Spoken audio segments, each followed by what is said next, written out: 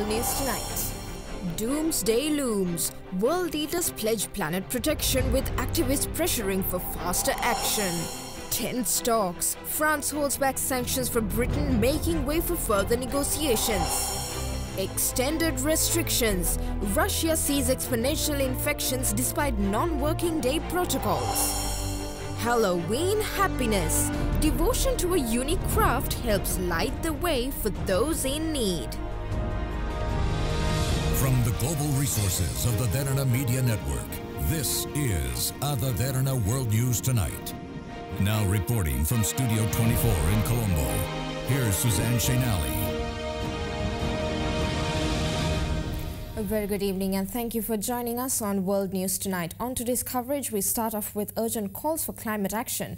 British Prime Minister Boris Johnson and UN Secretary General Antonio Guterres greeted world leaders arriving in Glasgow for the Leaders' Summit at the start of the United Nations COP26 climate conference. It's 1 minute to midnight on that doomsday clock, and we need to act now.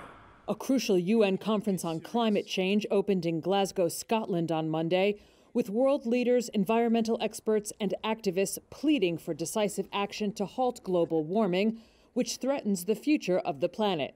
British Prime Minister Boris Johnson told the crowd at the COP26 summit that time is running out. If we don't get serious about climate change today, it will be too late for our children to do so tomorrow.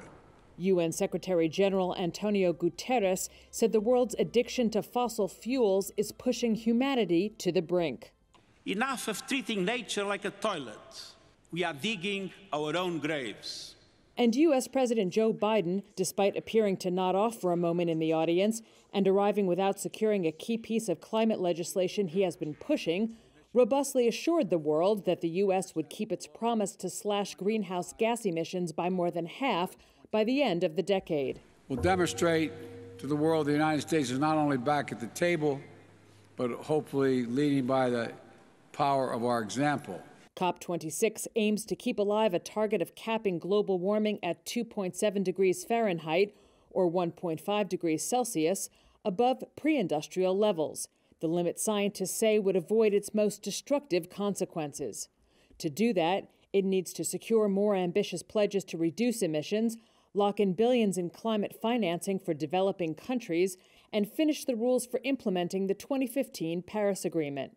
But in Rome over the weekend, a meeting of the G20 failed to commit to the 2050 target to halt net carbon emissions, undermining one of COP26's main goals. And outside the summit, 18-year-old climate activist Greta Thunberg said the powerful leaders were just, quote, pretending to take the future of the planet seriously. Change is not going to come from inside there. That is not leadership. This is leadership. Yeah! This is what leadership looks like.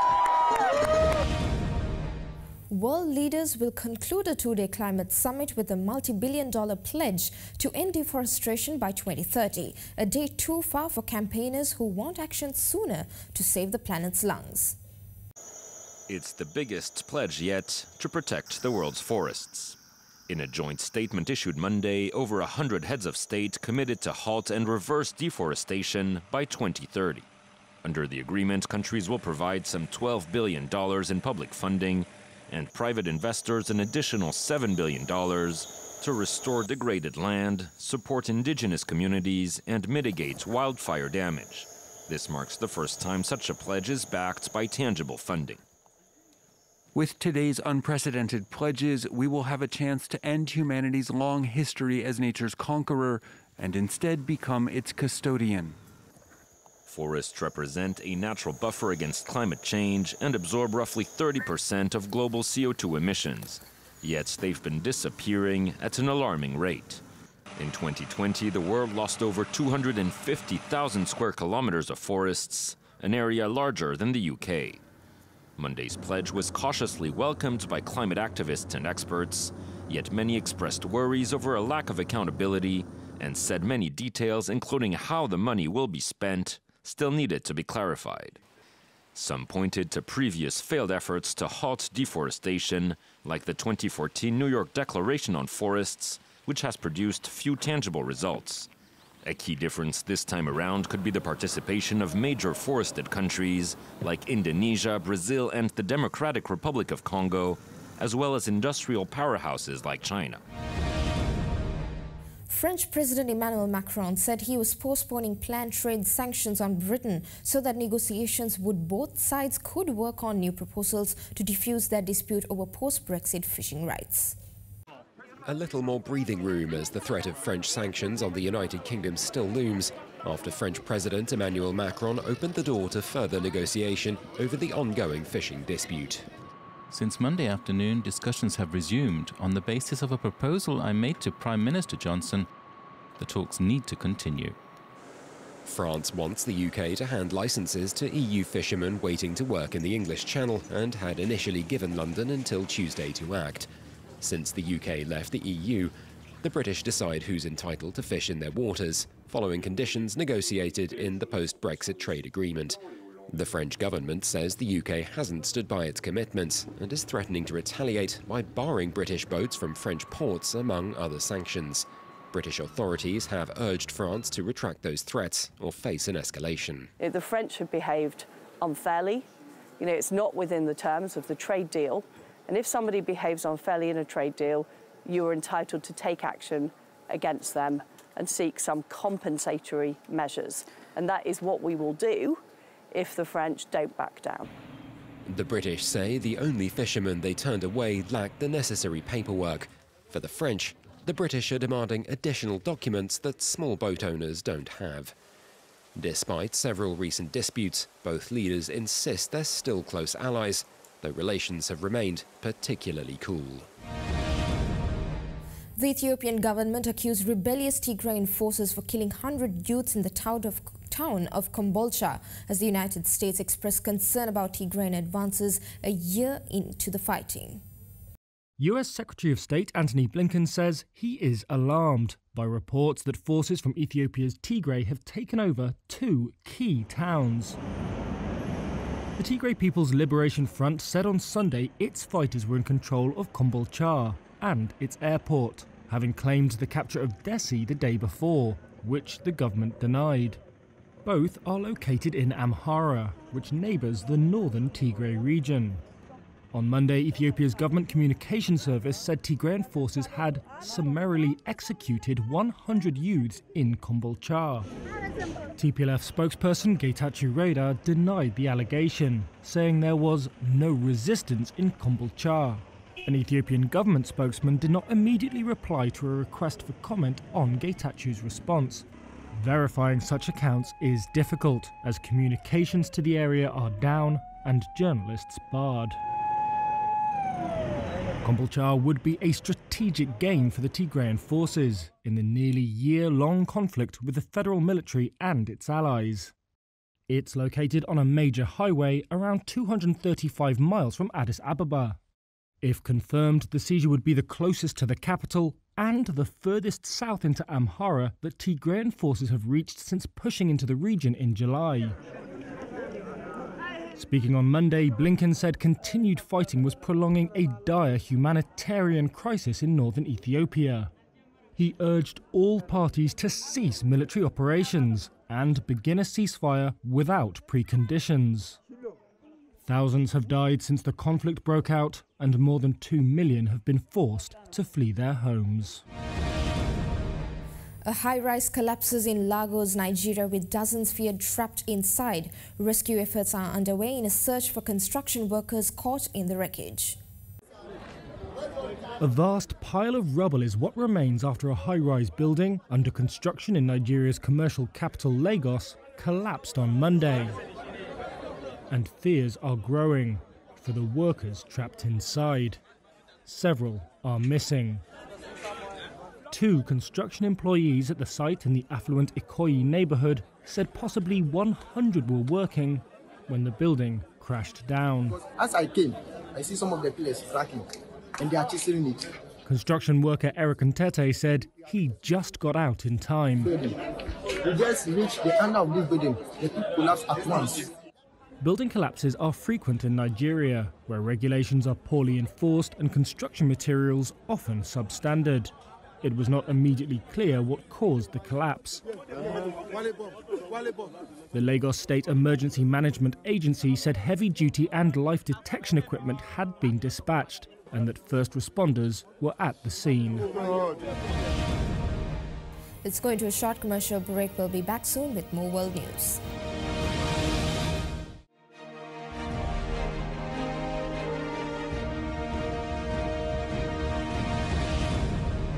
Welcome back. A majority of the U.S. Supreme Court signaled they would allow abortion providers to pursue a court challenge to the controversial Texas law that has virtually ended abortion in the nation's second largest state after 6 weeks of pregnancy. Last May, Texas lawmakers celebrated a success in their battle against abortion. The governor just signed into law the Heartbeat Act, or SB 8, banning abortion after only 6 weeks before most women know they're pregnant, virtually stopping all abortions except in cases of medical emergencies.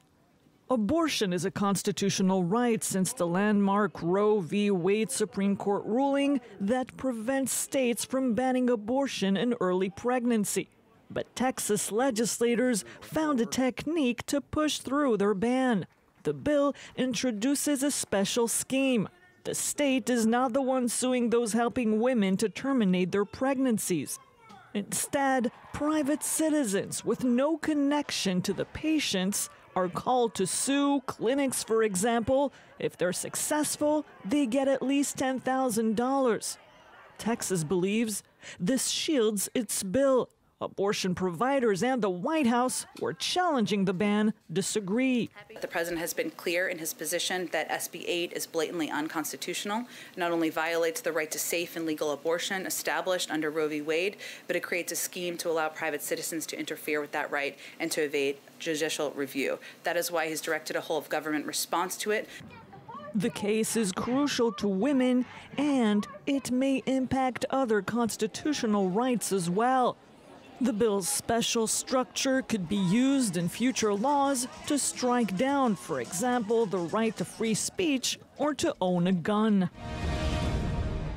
Now on to the updates of the COVID pandemic. The CDC is to discuss further on vaccination of younger children as doses of Pfizer are being rolled out by the crate. However, hesitancy looms as New York suffers understaffs essential care services like police stations and firefighters due to resistance to the vaccine mandate. The Pfizer vaccine for small children is out the door. The White House says shipment started as soon as the FDA recommended emergency use authorization. We expect that several million doses are already en route to sites around the country. A CDC committee meets tomorrow, one of the last steps towards the EUA. I want to be able to do the things with them that we used to be able to do without fear that they're going to get sick or that they're going to get anybody else sick. The children at the front of the line would be fully vaccinated by Christmas, but some parents are unwavering. They don't want their kids in line at all. To me, personally, I don't want to take the risk for them. Meanwhile, in New York City today, the clock ran out on unvaccinated city workers. No shot means no job and no paycheck. Before sunrise this morning, the heads of the FDNY union were sounding the alarm about firefighter shortages. The FDNY Fire Division has a vaccination rate of 77%, according to the city. But overall, more than 91% of city workers have gotten the shot. Today, there are 9,000 employees on leave without pay. According to the mayor, city services still ran smoothly. But with police officers, firefighters, and sanitation workers looking at smaller crews and longer hours, many worry that won't last. Meanwhile, Russian authorities try to curb the spread of COVID-19 by closing many workplaces for paid non-working days and imposing other restrictions all over the country. For more on this, we have other Derana World News special correspondent Malsha Pasiraja reporting from Kursk in Russia. Malsha. Yashanali. Unvaccinated Muscovites over 60s have been locked down for 4 months, and shops other than pharmacies and supermarkets must be shut until November 7. Moscow Mayor Sergei Sobyanin said on Sunday that the number of people getting the jab on the non-working period increased 4 to 5 times compared to August. Russia, the first nation in the world to approve a COVID-19 vaccine and then export it for more than 70 countries, is struggling to inoculate its own population and has racked up record 24 death tolls on 21 days in the past month. Hospitals in the Russian city of Oryol struggle to deal with the number of patients with COVID-19 they have to receive daily. The hospital is short of anesthetists and infectious disease specialists. Most COVID patients need oxygen support and supply is tight. Back to you, Shanali. All right, thank you. That was Derana World News Special Correspondent Malshapati Raja reporting from Kursk in Russia. Let's go into a short commercial break. We'll be back soon with more world news.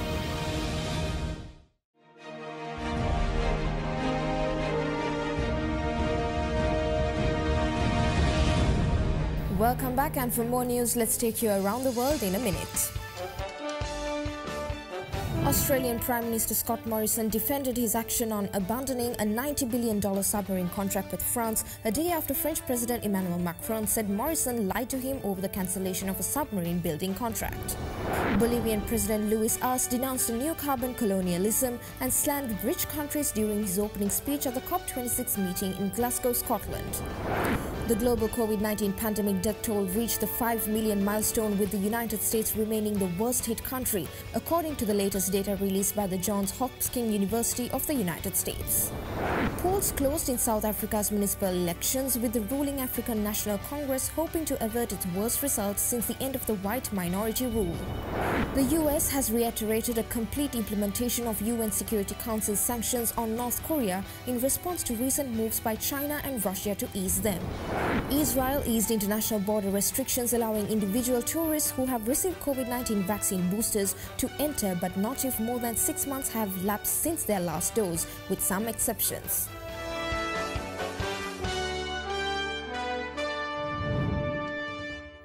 The fight for a better quality of life continues in Germany as workers of Amazon have gone on collective strike in order to demand more reasonable pay along with safer working environment. Workers at some of Amazon's German warehouses began strike action on Monday. It's part of a long-running battle with the company over pay and conditions. The Verdi Services Union has been organising industrial action on and off since 2013. It says it called the latest strike to demand a pay rise in line with agreements it reached with the country's broader retail and mail-order industries. Verdi says workers will walk out at 7 facilities over Monday and Tuesday. It didn't say how many employees were taking part in the action. In a statement, Amazon said it offered excellent pay, benefits and career opportunities. It said the strike had not had any impact on customers so far. Earlier this year, Amazon said it would guarantee a minimum wage at its German warehouses of €12 or almost $14 an hour.